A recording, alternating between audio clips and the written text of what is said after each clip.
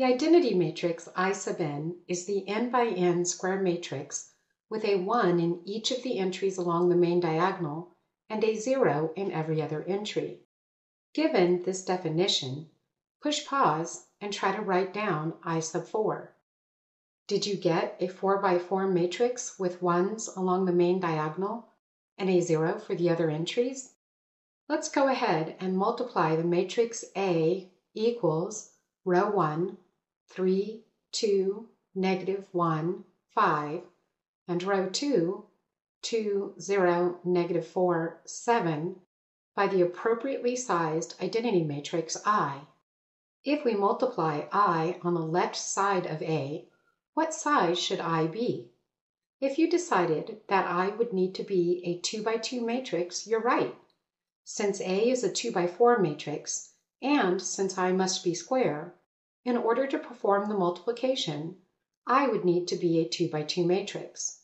Okay, push pause and do the multiplication.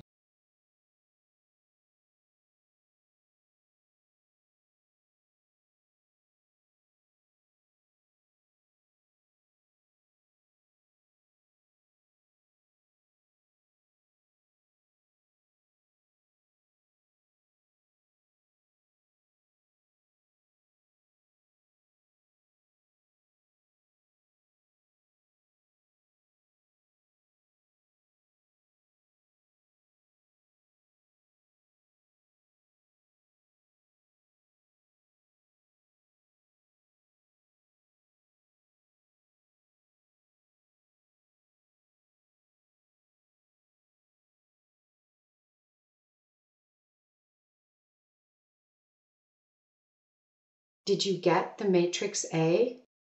In fact, when we multiply any matrix by the identity matrix I, the result is the original matrix. So, multiplying a matrix by the identity matrix is just like multiplying a number by 1.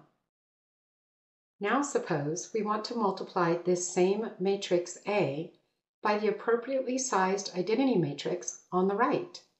What size matrix would I have to be? Since A is a 2 by 4 matrix, and since I must be square, I would have to be a 4 by 4 matrix this time, right? And if we were to perform this multiplication, do you think the result would be A again? Yep, it sure would. You get the original matrix back, whether you multiply by the identity matrix on the left or the identity matrix on the right.